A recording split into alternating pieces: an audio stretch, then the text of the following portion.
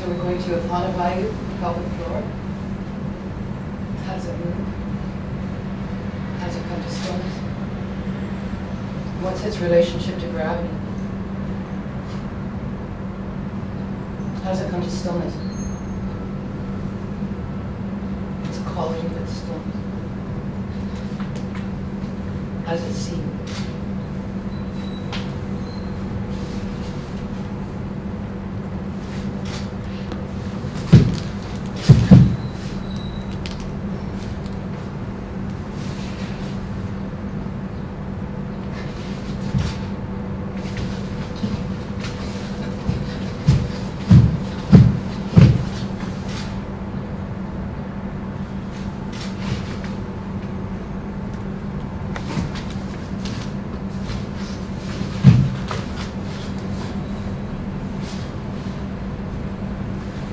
How does it move through space?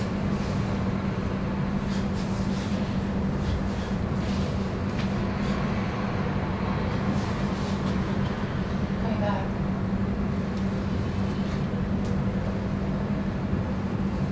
To the pulse. On the axis.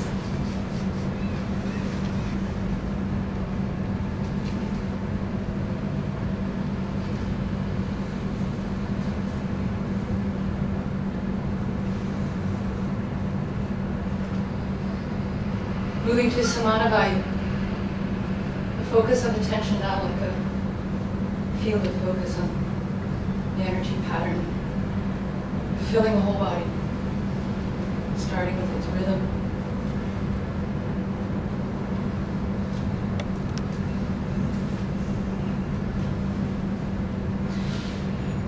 Observing how it moves, past observation, found it flowing fluid.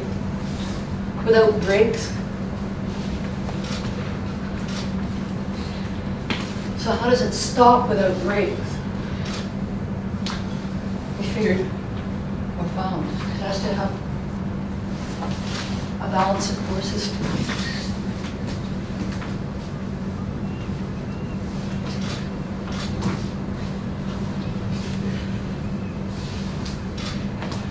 And how do the eyes see?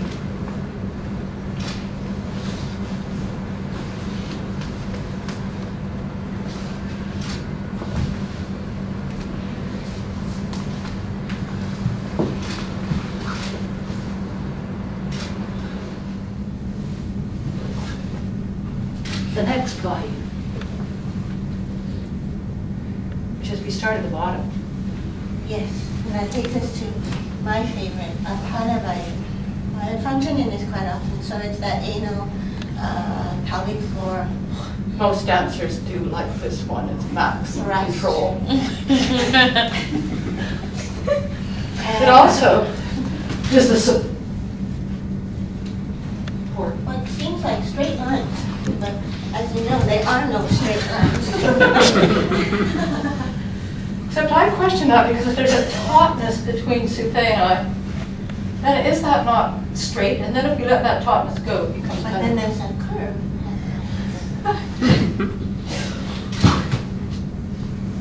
The eyes in Apana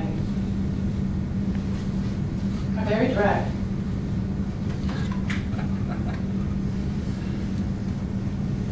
And the stillness is very rooted.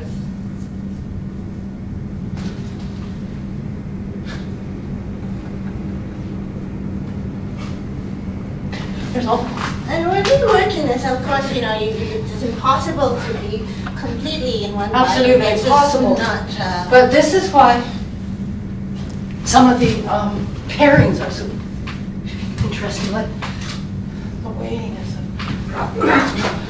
I think naturally you move the values interconnect, of course. But as Karen said, when we spend time in these one values, it's like looking at the world through a... So you can tell that swing and then suspended totally. Colored gel. Yeah. Right. The gel of that value. So Sufei's exercise is really interesting. We found Oh, this reminded me. this subject of a push and We are stand. bringing them right in, aren't we? Because the pranavayu is kind of this yielding passive weight center. And it reminded me of this exercise that I've done of practicing yielding and listening for the moment when the yield turns into a thrust.